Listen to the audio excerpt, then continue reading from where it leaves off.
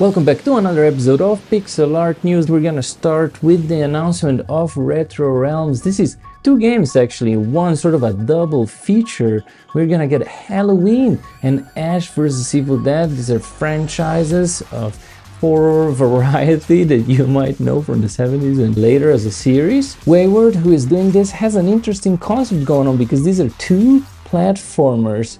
But if you buy both of them, you will be able to sort of cross over between them and use one character and the other one, I think. You can also get the collector's edition, which gets you both games. Well, this is really something different. Oh yeah, how do I know about this game? Well, one of the artists on the background, on the little trees, has been Tofu. Yeah, she's a very popular pixel artist in the scene, especially here on Tumblr. What a great thing to be on Tumblr, to get to know all of these things. So yeah, if you're into platformers that scare the shit out of you, well then be happy, because October 18th is when you will be able to get into this. And speaking of Tofu's art, she also worked on another game that just got announced. She did the inventory icons for Saveseeker.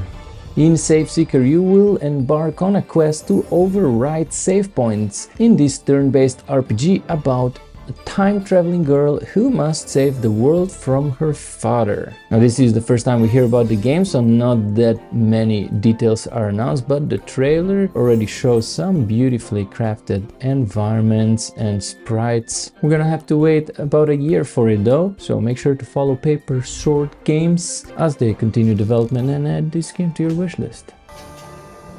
We've talked about Tekken Dreams Anthology on this show before and it got released in the meantime. Positive 100% reviews, but what I wanted to tell you today in the demo section is that Cosmic Void is also working on Devil's Hideout. Devil's Hideout is a horror point-and-click adventure.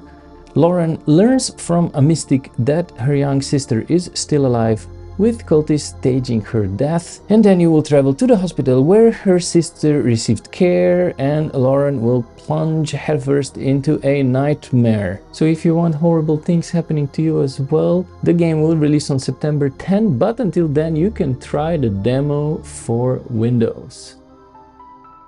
And now let's get into new releases with Odd Realm, a mystical colony sim set in a land of fantasy. Lead your settlers to construct a thriving haven, navigating unpredictable seasons, elusive bandits, unseen horrors, and fabled gods. Every choice etches your colony's destiny, igniting a saga of adventure, peril, and triumph. As you can see, this is a dwarf fortress. If it already had really nice, tiny, chunky pixel graphics to begin with, just got out of early access, has very positive reviews in total, a little bit less for the release, because as I looked over some reviews, since the game still seems like you have to learn a lot just from the tutorials up on the internet, just like Dwarf Fortress. So if you are in mood for some learning on your own and don't expect that everything is explained in game, Odd Realm seems to be quite the entry into this genre. It's available for Windows, Mac and Linux at 25% off right now for 15 euros. And if you want a little bit more NES era graphics, Knights of the Road is an adventure game with focus on acrobatics and discovering secrets. It has classic platformer gameplay in the spirit of the 8-bit era games, as you can imagine from the graphics, done by a tiny developer, Shiny Byte Studio, who had another platformer I think 2 years ago. So this is a small little title for 5 euros. Windows, Mac and Linux, with positive reviews for you to enjoy some platforming action. And now for a quick fire round of 4 games that we already talked about on this show, so I'm not gonna go deeply into them. This week was crazy because we had Arco released, the beautiful, weird turn-based battle thing with pixel art from Franek, the legend, beautiful environments, crazy stuff. Arco will cost you about 16 euros for Windows and Mac. Then we also had Crimson Diamond, the masterpiece in EGA graphics, text parser adventure like those Sierra mystery games, adventures. Crimson Diamond also on very positive review. I even had a chance to play it already, and if you want to play it too, you can do so for 11 euros on Windows and Mac. One more beauty of pixel art is Castaway from Johan Vinet of Canary Games. This one is a smaller title for 8 euros for Windows. And to finish off, we also have Gourdlets. So many very positive reviews. And it's also very affordable for you at 4 euros right now on the discount for Windows, Mac and Linux. You can have it running in the background under your screen, keep you company. Talked about it last week, so let's leave it at that. But what we will go now into the next section, because there is this Wholesome Games banner up here. Yes, if you click this banner, it will take you to the Wholesome Games Steam celebration. Wholesome Games, one of my favorite places in the world for games where you don't necessarily have to kill everybody and swing your sword around. You can just chill and relax and enjoy and learn something, make some friends, and look at all of these titles that are announced and will be coming out. And here's a trick I want to show you, because of course on this show we just care about pixel art games. You can choose visual viewpoint, pixel graphics, and look at this.